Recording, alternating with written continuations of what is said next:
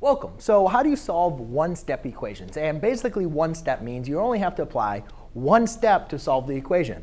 And that one step is going to be applying our inverse operation. So let me go and kind of give you some examples, and I'll talk through exactly how we're going to do this.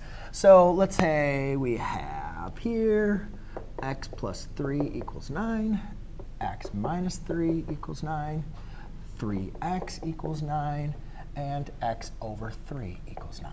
OK, so what I have here on the board are 4 different examples of one-step equations. And when we're solving one-step equations, to kind of give you the quick little, fast-paced kind of tutorial, what we want to do is we want to isolate the variable. We want to get the variable by itself. So we circle the variable and say, all right, what do I need to do, or what is happening to that variable that I need to undo, that I need to apply the inverse operation for? So here you can say that my variable is being added by 3. So I need to apply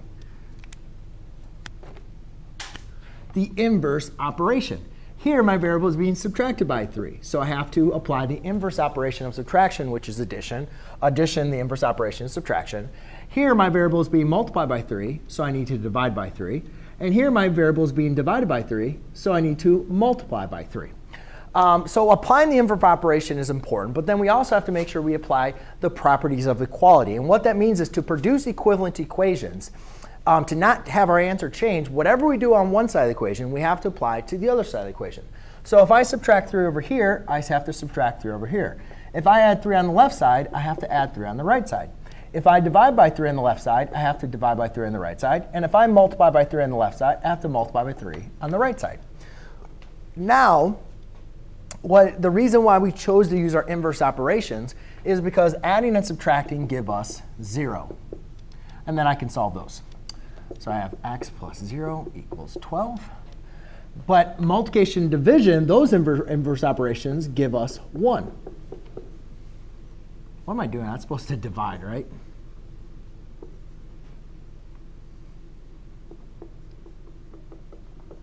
OK, 3 divided by 3 goes to 1. 3 divided by 3 goes to 1. Negative 3 plus 3 is 0. Positive 3 minus 3 is 0. Well, we don't need to write the x plus 0 or 1 times x anymore. So you can see when solving these,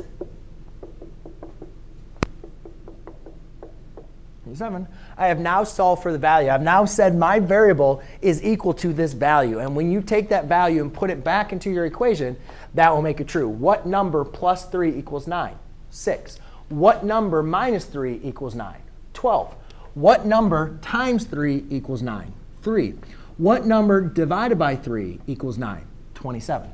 So there you go, ladies and gentlemen. That's just kind of the quick little process on how we're going to solve one-step equations. Thanks.